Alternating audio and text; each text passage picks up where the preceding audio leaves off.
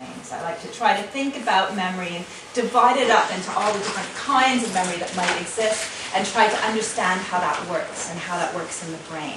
So I'm going to tell you about 3 different kinds of memory, okay? And then we'll go from there. There's actually loads and loads of... Most people tend to not really think about memory too much, as long as it's working, you know? And then when it stops working, people get a bit grumpy.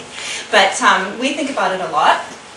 So one kind of memory, I'd like you to just try the following. Look around the room for a couple of seconds, and then close your eyes and pay attention to what happens. Now, most of you will probably have gotten just a very brief impression on the insides of your eyelids of what you were just looking at. And that's a kind of memory.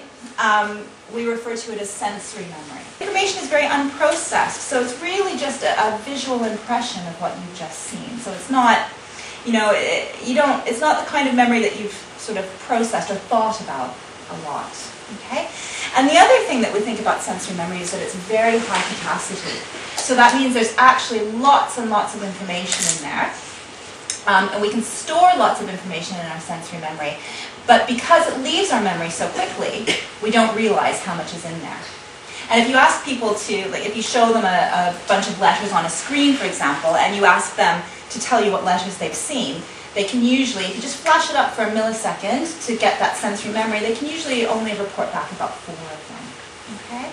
But if you show them that whole screen, and then after you've shown them that whole screen, you say, I just want you to tell me the 3rd line of letters.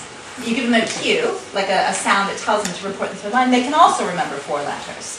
Okay? So the idea is that all of those letters were probably in their sensory memory, but because they fade so quickly, you can only report back a few of them. So that's one kind of memory. Now another kind of memory that we talk about in psychology is something called short-term memory. Short-term memory lasts a bit longer than sensory memory, but not that long, so it might last for a couple of minutes. And this is probably not relevant to any of you guys, but I'm a bit older than most of you. So it's the kind of memory that you would use when you're trying to remember a phone number. Now, I know nobody actually tries to remember phone numbers these days, do they? Back in the days before mobile phones, phone numbers, in Canada, phone numbers are 7 digits long, and that's about the amount of information that you can retain in your short-term memory. And let me just give you an example, because there's some interesting things about short-term memory. So if you look at this list of letters here, okay, I'm going to show that to you. Look at them, and then close your eyes. Do you think you can report those letters back to me in the correct order? No. And that's because I've got 15 letters here, okay? So that's pretty tough. It's really tough to remember that kind of information or to be able to report that kind of information back. If I show you, this list of letters, okay? Close your eyes. Do you think you could report those back to me in the correct order? Yeah. So that's a fundamental property of short-term memory, is that it depends on how that information is organized. Okay? So we can remember about 7 things. 7 plus or minus 2 is what we say in psychology. So about 5 to 9 things in our short-term memory. But it's 5 to 9 things. So it's not 5 to 9 letters. It's 5 to 9 chunks of information. And if I show you this, that's probably really easy to remember. And then the 3rd kind of memory I want to tell you about is basically everything else. That's long-term memory. Okay, so that's information that lasts a long time. Well, for on the order of several minutes, up to decades if you're old enough. There are many, many, many different types of long-term memory. So just to give you an example, there's a distinction between implicit and explicit memory. So explicit memory is the kind of memory that you're sort of consciously aware of. If you tried to remember what you had for breakfast this morning, for example, if you could put words onto it, if you could tell a story about it, that would be explicit memory. And then there's implicit memory. This is my son, by the way. Implicit memory, which is memory that you have that you're not necessarily consciously aware of. So learning to ride a bicycle. The memory that you have when you know how to ride a bicycle, you might not be able to verbalize. If you've ever tried to teach someone how to ride a bike, it's actually very difficult to tell them exactly what you do when you get on that bicycle. So it's not easy to put it into words, but you get on that bike and you just know what to do. This is the first time that me and Lisa work together and try to find a common language between the artistic and the scientific viewpoint. And it's kind of difficult in a sense, but actually we found a common element of interest in dealing with the idea of memory linked to perception. And that from the artistic viewpoint is really to do with the moment of recollection, but to me is to do with the idea of being present in the moment and what recollection does to who we are as people and how it relates to our identity. I hope you all have brought an object with you, have you? Or have you an object that you might want to talk about in relationship to a memory or something? While you think about that, I'm just going to go back a little bit, just saying that within an artistic context, what tends to happen is that generally artists use their memory quite a lot, and they use it generally also linked to imagination. It's sort of long-term memory is more sort of blends into other elements, so it's less probably obvious and it's less explicit, and it's just implicit in what they do. My way of my interest in memory, as I said, is to do with the presentness of recollection, and also, which I didn't mention this morning, but the use of documentation of performance and live performance. So how video documentation shown live sort of relates to how audience memorize the event. So how video relates to memory and things like that. Now, within the art context, and what came out earlier also is and what I like to use is the term of translation, which means that when we remember something, we recollect from memory something, we adopt a method of some kind, and we use instruments of different kinds to translate that memory into a different context through using media of various kinds. So if we make a drawing, then by drawing something that is to do with a particular memory, we make a choice of that particular shape or that particular something, and we discard other possibilities. And then when we talk about something that comes from memory, again, we sort of make a choice of how we talk that particular thing, how we describe that particular thing, and we discard other possibilities. And so in that sense, again, for me, within the artistic context, the idea of erasure also within memory is very important. But what I would do now is I would start by asking you to maybe, who wants to start to talk about a memory related to an object. And that obviously is to do with long-term memory. And this is something that sort of the participation and something like this is something that artists nowadays use quite a lot with participatory work or site-specific work. So it's not only something that we can use to show how long-term memory works, it's also a way of involving audiences that artists work. I went to India recently to work with disadvantaged children, and I bought this necklace, so when I look at it, it always reminds me of their faces and how lucky I am to be sitting here, a nice house, studying well at school, and just reminds me of how unlucky they are and how much I want to help them. So it brings you back to that place mentally.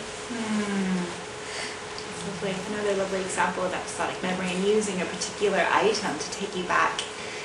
But also bringing that into your present. I mean, what I like about what you just said is you're bringing that back into influencing your present state of mind, aren't you? So it's not just going back into that memory, but that memory is also affecting you in the present, which sort of illustrates how fluid, memory is much more fluid than people think it is. People tend to think that you stick things in your brain and they stay there and they represent what actually happened and they don't change. But that's not actually true. They're very subjective.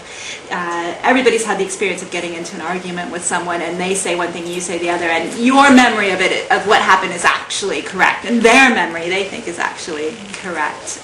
Both are correct, actually, usually. but in how this distinction between what's happening in the present and what happened in the past isn't as clear-cut as... Because we were saying earlier that in fact we can somehow change memories. There is a reason of thinking that actually memories can be updated and changed. That's right. Every time we recollect them or work on them. That's right. And that's something that's fairly new in the field, in my field, is that we have realized, we thought that memories were static, but we've realized that if you bring them into the present moment and do something with them, you actually change them. And that people have looked at post-traumatic stress disorder, so sort of the idea of erasing very bad memories from our past, and it's possible, actually, to do that. I'd like to have another example. Yeah, that'd be good. This is a Japanese sword guard of about 18th century date. It was an article of a gentleman's dress and therefore ornamental. And this one is interesting because it displays two psychological points. Yes. Firstly, you see this thing here. What is it? What is it? Is it like a paw? It's a paw. Is that right? Yeah. So you turn it over to see what the rest of the animal looked like. Okay. Ah. Wow. That's beautiful. That is beautiful. And you see an old man with a tiger. Tiger's not attacking the old man. It looks sort of rather like a pet cat. And this illustrates a story. The old man is a Taoist immortal, a hermit who lived in the hills, legendary of course. And the story goes that he found a tiger and kept it as a pet. And in the course of time, the man and the tiger came to look alike. They both looked rather fierce. Did you come to have this? Oh, I had an uncle who commanded a gunboat on the Yangtze in the days when it was an international waterway policed by the British. And at the end of his commission he came home by way of Japan somewhere about 1900, 1902. And being of an artistical nature, he spent some of his accumulated back pay on Japanese art. And at that time the Japanese nationalist spirit was at a low ebb. They were all for the European style. So these things would go into reasonable price. Here we've seen episodic memory, but also semantic memory, so we've all learnt a little bit about, I mean, I've never seen the Japanese sword guard before, or even the history of that, so that's really interesting. Maybe we can, if there's anybody else who wants to talk about anything specific. And I'm studying conversation and dialogue, and I bought it because I need to faithfully record conversations with people, but it really gets in the way when people know they're being recorded. So Yes. I both love and hate this thing. That's why I bought it on. Yeah, but that's also an interesting, because it's an object that you kind of use, but then it stores. It's an archival. It's something that archives information, and it's also, that's the other element that for me is very important about memory, is to do with in terms of how you work with memory in an artistic way, is when memory becomes archived, and the value of archives, and whether archives are to do with the past as much as memory in our way of understanding it, or whether archives, specifically digital archives, are actually to do with the present moment of, again, when we retract that information, it's just like how I'm interested in retrieving information from our memory archive. I think that these digital devices for me are very interesting, because then when, for instance, in an installation or a video project, I work with memory with audiences in the present, sometimes I use material from archives. And I think that it's very interesting that even though you may use video footage from, I don't know, the 30s or sometimes in the far past, and you and you use it and you make the audience aware of that particular footage, they read it in terms of their experience of the present. And so as much as we, because we're used to the televisual image and how that is transmitted in the present moment, so, and then you see everything you want to see that comes from years ago or is live. And so in the same way, archived information loses its sense of past because of it makes sense in the very moment of the reception. It's always, and so that's why I'm a bit obsessed with the idea of the present. I think that's really interesting from a psychological perspective, because one thing that's really well established is that our memory is not actually very good. And everybody's experienced this when you've had, not that any of you have ever had a fight with, or a quarrel with anyone, I'm sure, but when you have your perspective on what happened, and they have their perspective, and you're certain that you're right, and they're certain that they're right, and you're obviously they're wrong. But we all bring our own interpretations. First of all, we bring our own interpretations onto situations, but it's also the case that our memories are not archives like these digital devices. They are notoriously bad, actually, and they can be influenced after the fact by things. So a lot of work has been done looking at eyewitness testimony and planting questions and influencing people's memories through that. So that's to do with this fluidity quality. And that's to do with this fluidity. So you think that you have this very static archive of information that's actually reliable, but as it happens, first of all, it's not very static, and secondly, it's not very reliable. So, you can influence.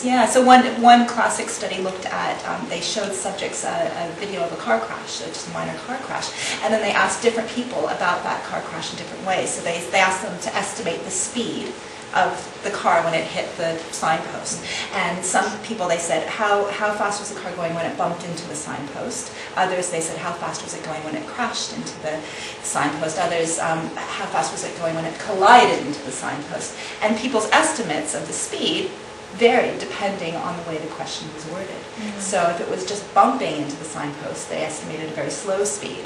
But if it collided with the signpost, they estimated a much higher speed. And that kind of result has been shown over and over again in literature, showing that our memories are not veridical, and also that they are highly subject to outside influence. What I will ask you to do is I'm just going to sit here as you're sitting down, and then I'm just going to ask you to stand up later maybe. So if you could follow what I do and do it one after the other. Can we do that? Yeah? So in a kind of a wave sort of way. Okay, so I'll start with you, sir, if that's alright. So just do that. And you do it. And do I put them down? Yeah, and yourself. Or do it. And then down, starting from there. Down, down, down, down, down, down. And then you do everybody up. And then we do like that. Just follow me.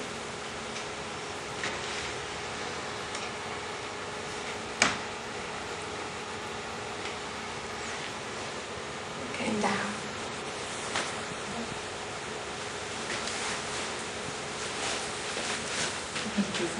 Just follow me. I think I'd rather stay silent and you just follow what I do. If that's okay. All together now.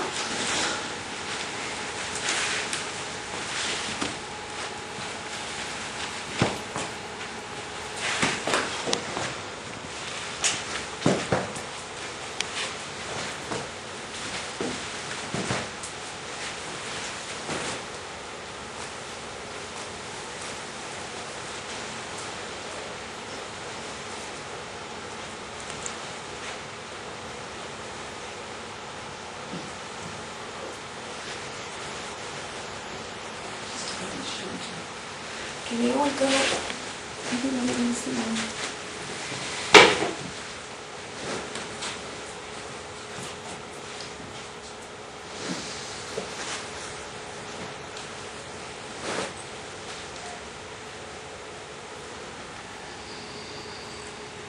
And back, starting from there, one at a time, and sitting down. Yes, do the place.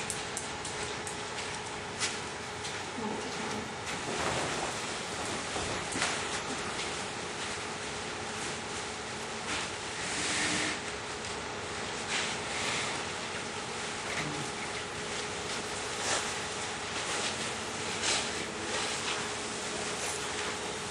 Martin? Not laughing anymore. See, what I'm trying to do is I'm describing what you're doing. I'm not trying to have you to do something, but it's difficult. It's my mood. Talking a bit.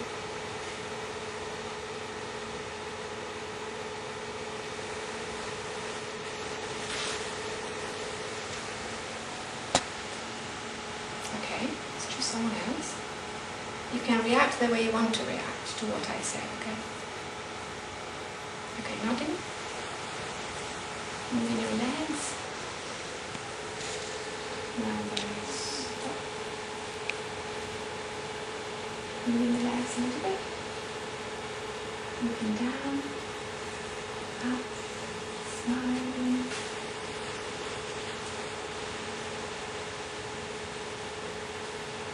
So what happened there, I was trying to describe what you were doing in the present, and you would see what happened there that I described. So it's trying to create a flow of time, because that one is delayed by 8 seconds. So let's try again. You can interact with me if you want. I'm just going to describe what you do.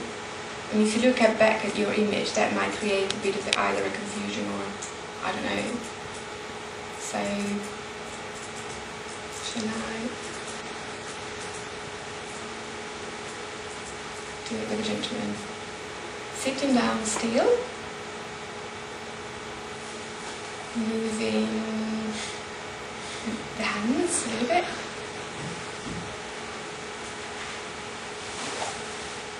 Okay, legs one next to each other. Moving the fingers a little bit. Smiling. Looking up at the screen. Looking down at me. Okay. That's it. But what happened during the performance when I was doing this with people? Someone started to just move and do things really erratically, and I couldn't keep up with the pace of movement they were doing in front of me. But I guess they had a different frame of mind. They just wanted to sort of make fun of me or something. But it kind of worked in a sense, so that, yeah, it created a bit more of a contrast with what was happening in the present and what was happening there. Alright, I think this is it for these. And now, the last thing I want to do would be for you to stand and follow me, walking, okay, just behind me. So if you stand up and just follow me, we can, and I think that's going to stay there, but I'm going to ask you to sort of focus on what we're doing as we walk, okay? So I'm just going to go like that. Maybe look down and see where we go. Okay.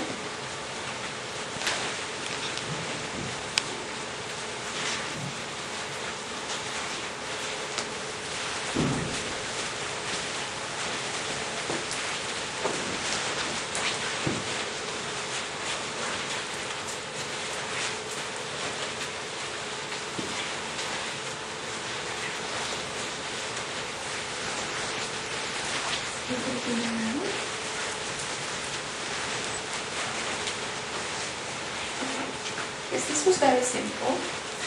So what I'm going to ask you to do, again, very simple, is to draw about what we've done now, whichever way you want to. So if you can draw it, okay? Yeah. Right? So you can just sit down on the floor and do it. It's very simple.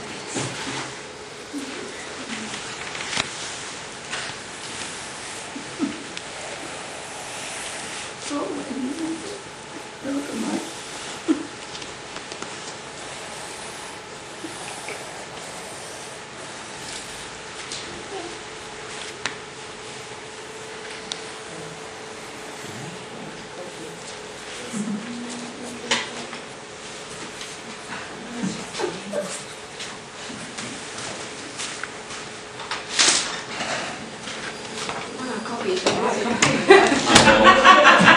It's on his own.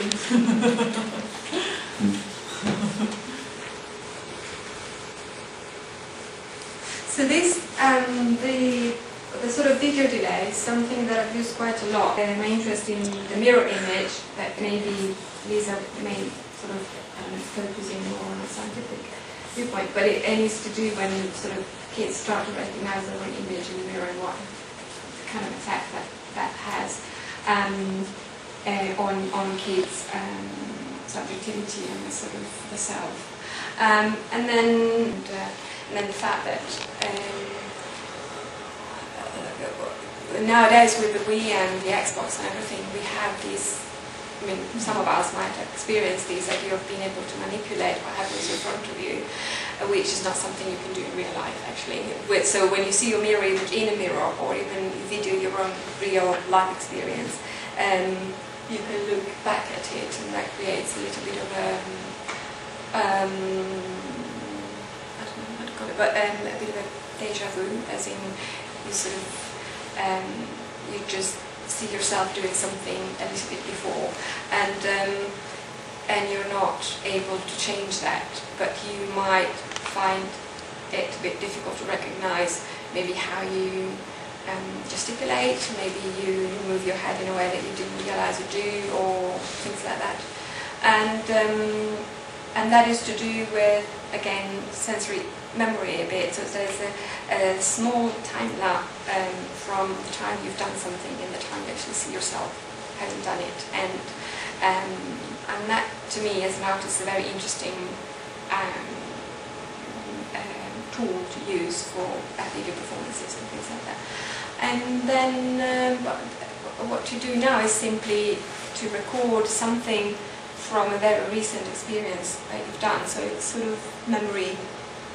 This is short-time memory. It's a little bit longer than this, but short-time memory. But also in art, there's when you train to be an artist and you draw, there's an exercise that is called retentiva, or by retention, that is not really drawing from memory, because it's to do with observing something or being in the moment with your head when you do something, and then draw from that experience after a few minutes. So whereas drawing from memory is really to do about drawing from your long-term memory kind of archive, and sometimes that gets mixed up with imagination, so it's a little bit different. Whereas when you draw by retention like this, and you do it on purpose, you actually do it after a very short period of time of a particular experience, so it comes out in a different way. It's not more objective, it's just it's less processed. Representation, isn't it? A representation of what you just experienced, which is